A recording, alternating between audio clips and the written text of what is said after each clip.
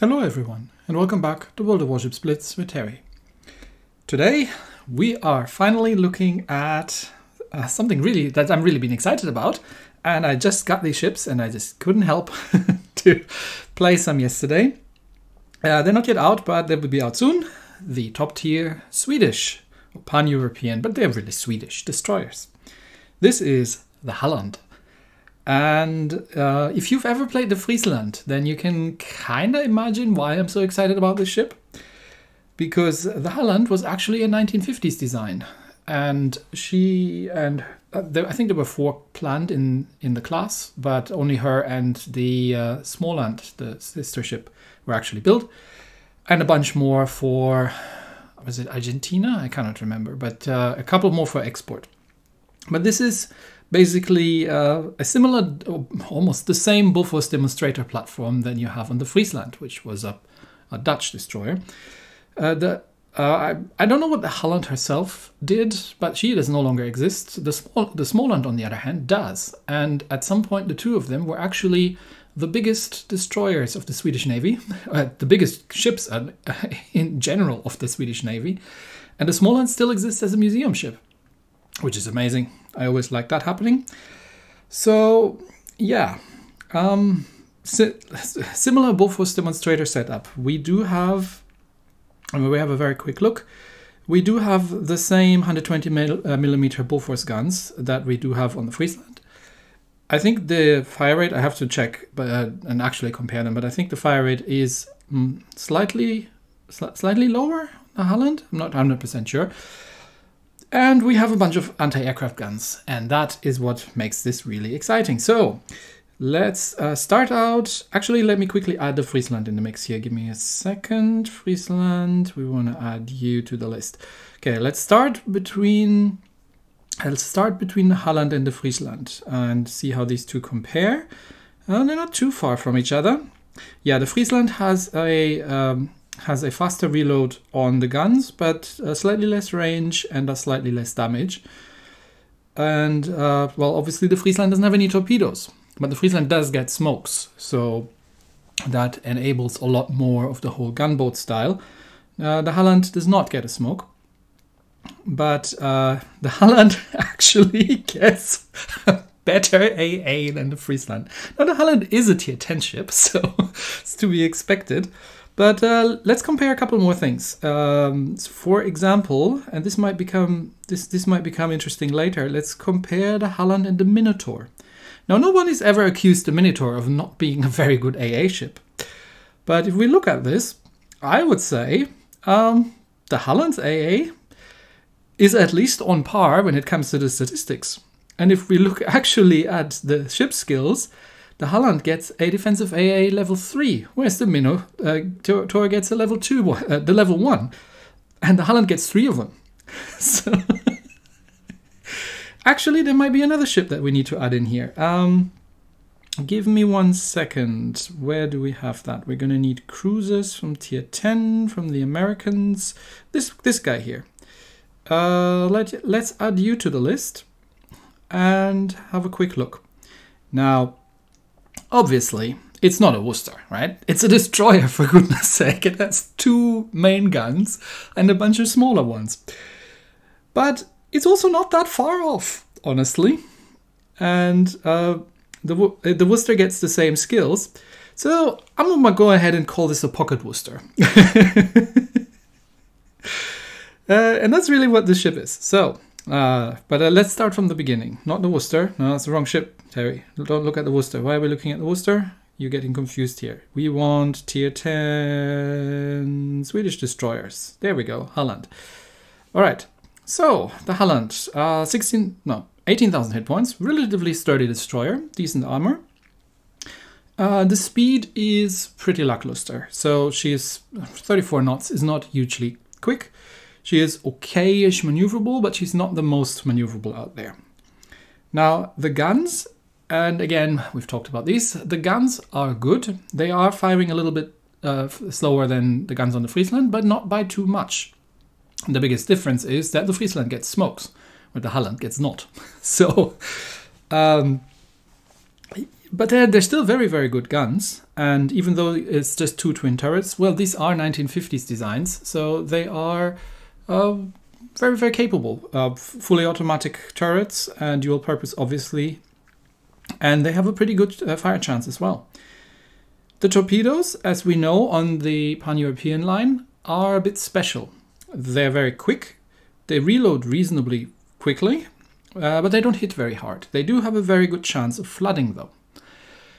Although, in Tier 10, I find this very, very difficult to use because... okay, well, I'll get to that in a minute. Let's get through the stats first, and then I'll talk about the playstyle a little bit. But yeah, this 39% chance of flooding and 86 knots. So these are very, very quick torpedoes, and they have a really good chance of actually causing a flood.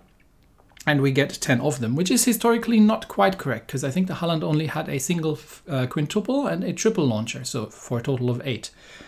But that's what we get in game. Because I don't think we have mixed torpedo loadouts anywhere. The AA is frankly murderous.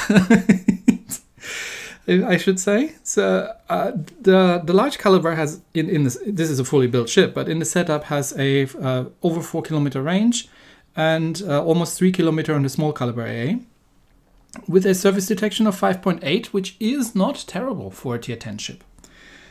So what can we pick in terms of elite bonus? We can either pick a buff to the guns and get the reload time down by a little bit, or we can go for an AA buff. Now, I think there are 2 possible builds for the Halland and in general for the higher tier Swedish destroyers, or pan-European really.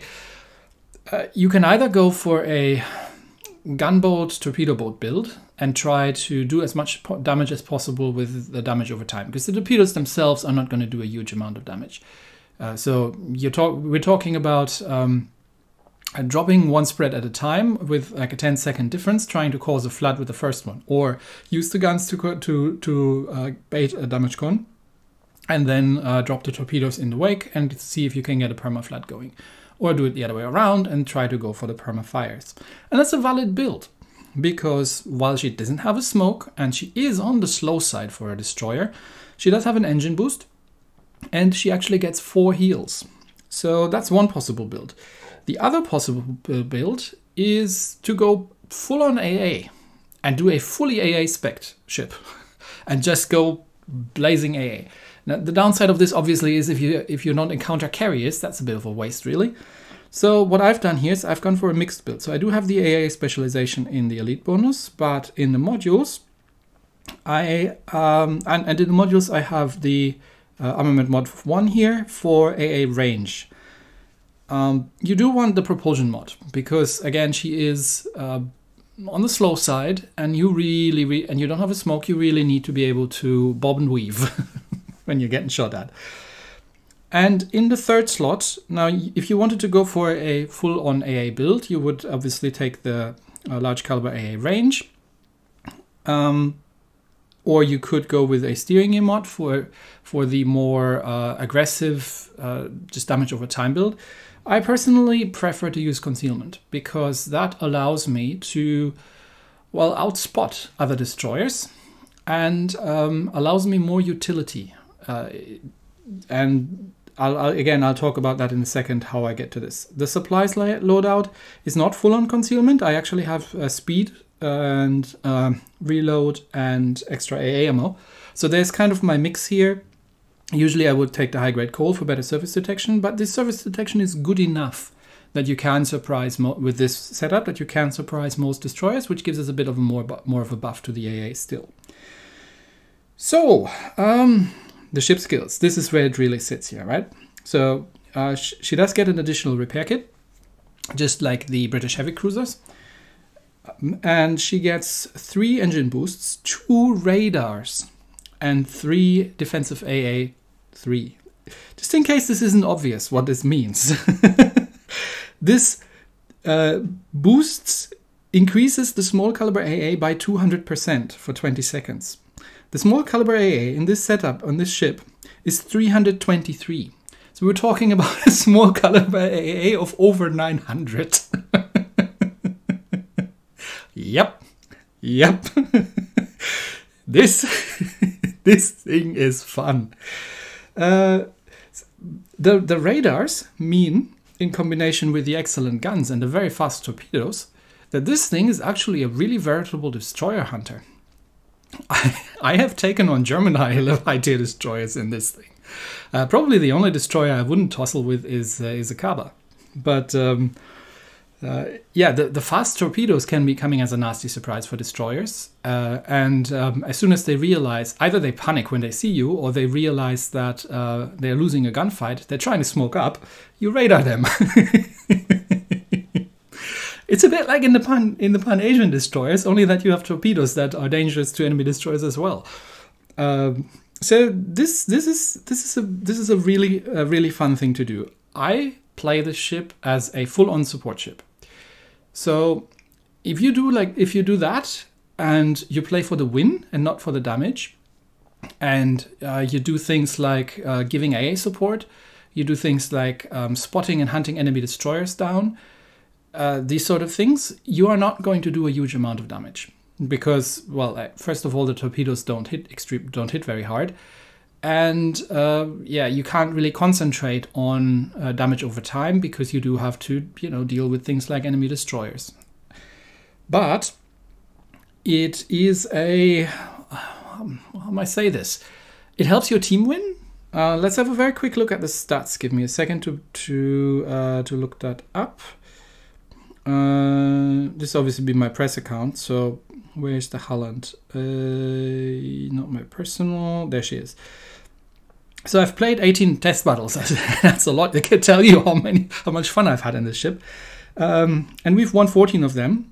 And this isn't because I did a huge amount of damage, because if you look at the average damage, it's 30,000. That's not much for a tier 10 ship. I have tier 6 ships with a higher average damage. This is not, for me, this is not a ship that is there to deal damage. This is a ship that helps the team win. So let's take a very quick look at the commander, and still reusing that Christmas elf here because that's the only one I have. I have the underwater protection. I do have battlefield support for an additional defensive AA in case carriers don't learn their lesson, but oftentimes 3 is enough. So it's valid to go torpedo alert here. You do want preheating. You absolutely, definitely, certainly want defensive AA. I have Daredevil and the exploit weakness because, again, yeah, if you are playing for damage over time, or if you get actually into the luxury that you can start stealth torping things and actually farm some damage on battleships, then this is quite useful. I do have the fully prepared. Actually have the adrenaline rush, difficult word. You do want engine overload, and I've just got Honor Seeker here because Master Reload doesn't make sense, and I don't usually take compartment maintenance because I tend not to be on permafloods. You could go either APCS or IFAG because these are 120 mils, and the high explosive is pretty good. Any armor piercing at range will occasionally bounce off enemy destroyers, but IFAG might be the better choice, really, because most of the time you will be firing high explosives. All right, the historical Camo gives us torpedo range and torpedo speed, as if we needed torpedo speed, and as if we needed torpedo range. So, in my opinion, not necessarily something you must have. I mean, surface detection minus 4% is good to have, and the traverse as well, because again, she's not the most maneuverable ship out there. But I feel like it's not a must-have Camo, and it doesn't reflect that this, in my opinion, is actually a pretty veritable gunboat on her own right. So, as usual, we are going to set it up with the Seaborne Assault. Lastly, the battle honors. Win 20 battles. Okay, that's doable. Capture, yep, that's very doable. Yes, you get that done in round about 5 battles when carriers are in play. Class flooding 60 times. And cause 105,000 points of damage. So for that one, you actually might have to, play a little bit selfishly and just concentrate on doing damage. But yeah, let's get into some games.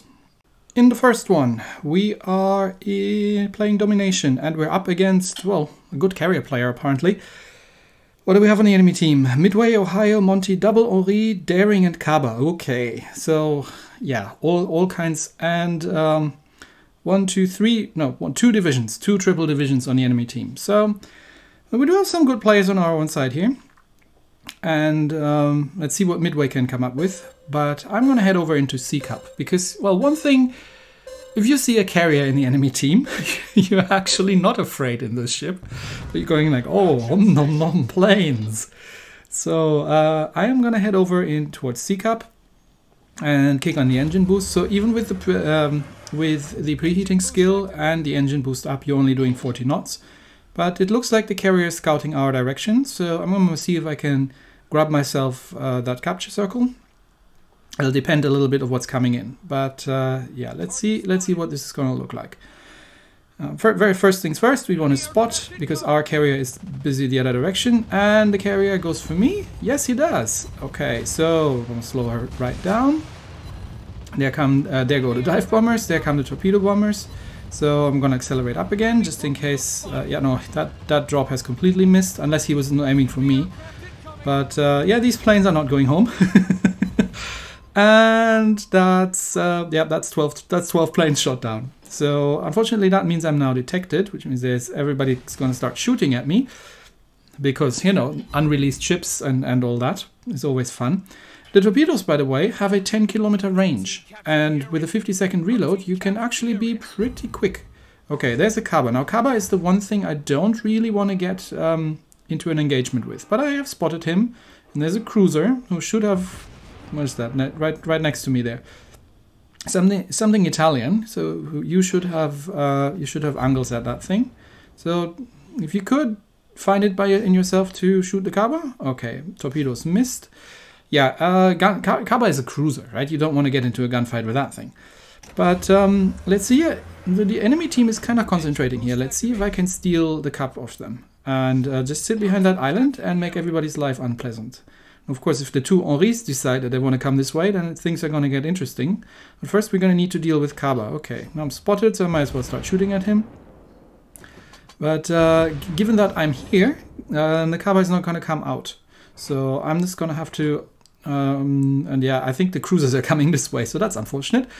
But we're now holding down... I mean, we're not capping C, but we're holding down four enemy ships, more or less, because they don't want to come in here because there's a destroyer sitting right here, and they probably want to start shooting at me. Okay, Kaba smokes up, radar up.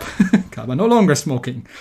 Okay, it'd be really grand if somebody could, you know, take shot at that thing, but I see you all busy dominating the other end, and that one destroyer out there is I don't know where he's going, but yeah, I'm just going to take some fire. And yeah, please go Cap A, because I'm holding everybody down here in the meantime. Okay, Kaba doesn't want to poke out. Well, can't really blame him. Can somebody kill that thing, please? I don't think anyone's in a position to do this. Well, I guess I'm going to have to do it myself then. Still taking fire from the Henris, because obviously I'm still spotted, because I'm sitting right next on the other side of that rock. So, okay, someone at least is trying to hit the Khabarovsk. But, okay, he's coming out. So, here, have some torps. And, see, that's the problem. I've got, what, 5 torpedoes in, but obviously it's not enough to kill the Khabarovsk. So someone else is going to have to do that, but please, kill that thing. He's on very low health, but then again, so am I. Just get a couple of shots off, see if I can do anything. Set a fire, maybe? Okay, the Iowa takes him out. Thank you, thank you. So now I'm going to grab the cup. And once again, just sit here. I mean, I don't have any illusion that I'm going to be doing much in terms of damage here. I'm here to prevent the carrier from coming anywhere near me, because he should have learned his lesson the first time he came around. And battleships, if you could kill one of those Henris, that'd be absolutely swell, because these guys are really the ones causing me grief here. But I mean, at least as long as they're shooting at me, they're not shooting at the battleships. The Ohio is, though, but nobody wants to get into the capture circle. So we're holding that cap, and I'm not letting that cap go. Okay, Henri is torping, just in case I'm poking my nose out. I'm trying not to. So just to remind them that I'm still here. I'll poke out a little bit. Okay, they're firing again. And the battleships are slowly whittling away at the Oris, but I am running reasonably low on hit points here. So either I'm going to die without doing something, or I'm going to go out guns blazing here. Yeah, I have nowhere to hide, and I think I'm just going to torp the Ohio and then die in a glorious fire. So there goes some torps, and I'll see how long I can dodge the shells, because now there are two enemy ships in the cap, so I'm not holding the cap anymore either. So there's really no point of me being there. Any floods? Yes, there's a flood. Can I still get a permafire? Well, only if I survive long enough, the 10 seconds. That's one shot from the Ori. The other Ori is going to shoot at me. Oh, that's a permafire, and I'm dead. Okay. But, you know, we've held down more than half of the enemy team around Sea Cap. We've prevented the carrier from lending any support. And...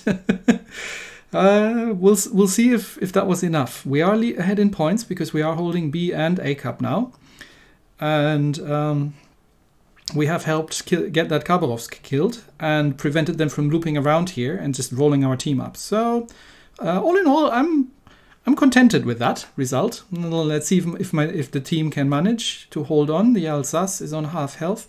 What are you people sitting back there? I don't understand that. These are cruisers. Go rush them. That's an Ori. Just get close and blap it in the side, and it'll be gone. It's French. It doesn't have any armor, presumably. I mean, I've never played this thing. I should, actually, at some point. But, yeah, defend B. We're 100 points ahead because of the caps we've been holding. So even if we lose one ship, we might lose the Alsace here, because the carrier is focusing them down. See, now that I'm not here anymore... They actually get focused on by the carrier. Okay, there goes the Alsace, but Iowa takes out one of the Oris, so that should be hopefully game. Okay, Ohio takes out Shima. It's gonna take some torps in return, so that's getting close again. Midway is sitting in a very strong position there, but if the Ori decides to poke his nose out, but he's got Iowa problems, so probably not gonna do it. Ohio is perma-flooding over there. It's not going to die anymore, but Yamato sits back there with full health, and the carrier just needs to survive for 15 more seconds, or actually 10 more seconds really at this point, and make sure that he doesn't get killed. And I don't think the Ohio can kill him that quickly, and neither can the Ori, so I think that is game. It was close. But yeah, so this sort of thing you can do in this destroyer, because if the carrier tries to evict you from a position, oh well, he loses planes. Because you effectively have a pocket Worcester in this thing. All right, so what have we done? Yeah, we came second to the last in the team. That's okay, right? I'm still feeling good about this. And we shot 12 planes down, and then the carrier decided, nope, I'm not doing that again. But let's do that. Let's do a second one. And have a look at some more, maybe where I'm actually surviving. So here we are on Hourglass, and once again we are up against a carrier team. Yugomoshima, Worcester, Venezia. Worcester. Monte Isomo and Midway. All right, let's go. What do we have on our team? Mino. Mino might be useful. And once again, a division on the enemy team. So the very first thing I'm going to do here is, well, because it's a carrier battle, I'm going to see where the carrier is going and see if I can lend some AA support. Because unlike in other destroyers, in this thing, I mean, I'm the only destroyer in here. I don't have anybody to protect. So I might as well just, I mean, no other destroyers to protect. I might as well just move forward and see where the carrier is going. Okay, carrier seems to be scouting east. So that's where I'm going to head. Up, engine boost up. What's that over there? Mino. Okay, Mino should be able to defend himself, but let's give him some AA support. You know, Mino might come in useful. It's always good to have one of those around. So defensive AA up, and let's go and start killing some planes. And I think that's an early drop. Yep, that was an early drop. So he hit the island with, I think, 3 of the torpedoes, because Mino was going 4, but you know, if he was flying over, he wouldn't have survived. The planes wouldn't have survived. All right, now we're gonna go and scout. Yeah, we need to scout because our carrier isn't scouting, so we do need to get over here and and do some scouting ourselves. Okay, that's a battleship spotted over there. Let's get some torpedoes ready, but there should be a destroyer somewhere here. Let's drop one. Oh yeah, there's the Shima. Hello, Shima. You see, this is what I mean. I can outspot Shima. Not by much, but I can outspot him. Hello. Okay, let's start opening up at the Shima. There is also a cruiser. Oh yeah, it's the Worcester. Okay, so some more torps in Shima's direction. And then we do need to bugger off here because, well, there's a Worcester. And Worcesters are generally unhealthy. So dodge some Worcester shots, and now we get into a gunfight with Shima. That's a very brave Shima. I mean, I have a Minotaur right there, but if he could find it in his heart to just shoot the Shima, that'd be great. But I can deal with him if I need to. It's all good. So first heal up. Okay, a couple of hits on the battleship. No floods. Sometimes you just don't get lucky. Okay, I think these were some minor shots. So now the Shima has realized that he's... I believe that the technical term for this is he's in the shit. So Shima decides, oh, I'm gonna smoke up. Well, I have radar. And this is what we technically call an ex-Shima. So that's Shima dead. There he goes. And now I just have to stop shooting because Worcester is still around there. But that's that flank sorted out, and that's that battleship no longer in danger of being Shima'd. And I'm undetected, and there comes some Worcester shots, but they're landing miles away. Okay, Mino takes out the Izumo. Well done, thank you. Worcester, could we kill that thing, please? I mean, like, not you, carrier. I mean, you can try, but... okay, where's he going? So he's flooding, so he's damaconing, so I have to wait 10 seconds anyway. So 1, 2, 3, 4... Where are you going, Worcester? 5, 6... Okay, that should be long enough. I just want to figure out where he's going.